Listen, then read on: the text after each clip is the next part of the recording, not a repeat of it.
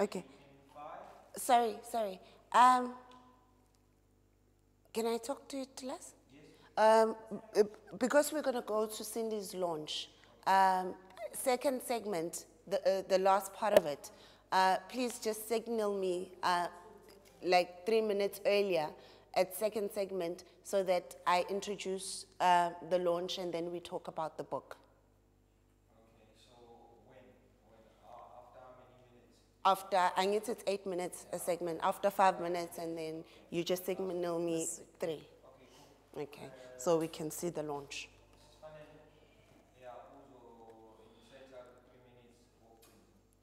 No, go second segment. Second segment,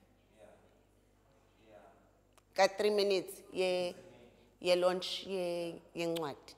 So I will be saying the launch will be on the 19th, or No, was because, on the 19th. Yes, was on the 19th, yes. And then you will please tell us where to get these books? Directly from me. Directly from you? Yeah, at this point in time. Okay.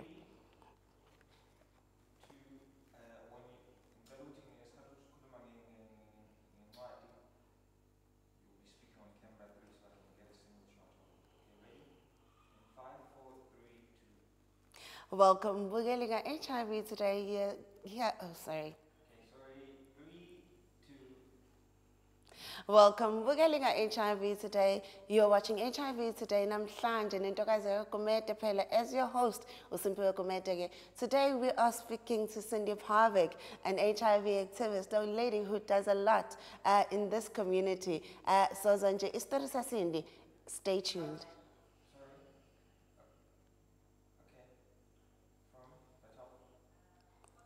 My surname is pronounced Pivacic, as in Jurassic, Pivacic. Pivacic. Pivacic.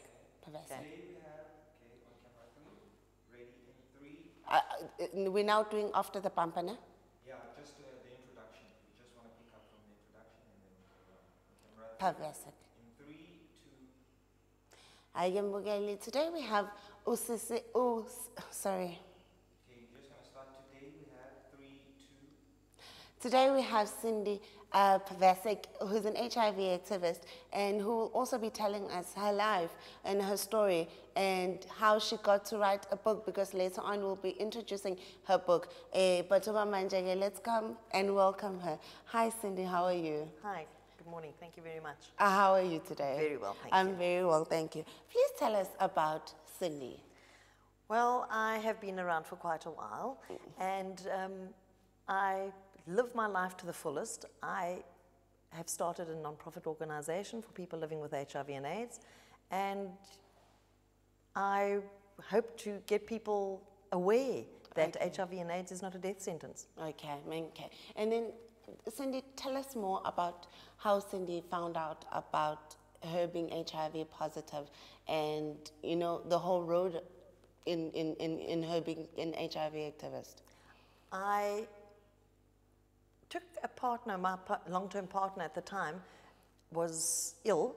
Okay. I took him to hospital after about the 3rd bout of stomach cramps. Okay. I took him in and he then decided to have an HIV test. Okay. And I'm sitting thinking, well, you know, why an HIV test? All you've got is stomach cramps. Little knowing that he actually knew his status prior to that point in time. And it came back HIV positive, and a week later I went and tested myself, knowing full well that the possibility of me being HIV positive was there, and it came back positive. Okay, and how did you deal with the news? You know, your first blow, how was that like? Quite funnily enough, it wasn't as much of a blow because I had a week to prepare myself for the result of being positive. But the fact that the person that disclosed my partner's status to him in hospital did it in public, that was kind of a blow. Okay. That was very unprofessional as far as I'm concerned. So I probably used that more as attack and I took a stand on that actually, rather than taking a stand on my own HIV positive status. Okay. And then we know that HIV is more or less stigmatized as the black, you know, disease or the, you know, love it. The gay disease. How did people react, especially, you know, the close friends and family, when you first, you know, told them before the coming out? Let's talk about the family reaction, or just the community that the people you were amongst. Well, people generally assumed, as you rightly say, it was a black and gay disease. Yes. And it was neither here nor there for me, personally, until I was HIV positive. But there was always that them. Yes. People referred to them. It wasn't a white disease. And little did they realize just how many white people in their own community, friends and family, are HIV positive today. Yes, as far as the stigma is concerned, it took me 6 years to go public about my status. It wasn't overnight because of the perceived stigma that is attached to it. And quite honestly, what people say behind my back, I do not know, but I've got the most amazing support. Friends, family, the works. I was actually taking my mother back to the airport when she said to me out of the blue in the car, "So are you HIV positive?" And she'd been visiting me at hospital and what have you, and I said, "Yes," and that was that. I've had the most amazing support. Yes. And then I hear you say it took you 6 years to disclose, but what gave you that courage to say, you know, I want to go out there and disclose my status? And how was it like, you know, first disclosing? Because from a personal experience, I know it's not easy. How was that like for you? Fortunately, I have a big mouth, for a start. And yes, it wasn't easy because people living with the virus are probably their own worst enemies. That we stigmatize ourselves. We're perpetrating that stigma by not disclosing our status, as far as I'm concerned. The people that don't want to be around me aren't my friends anyway.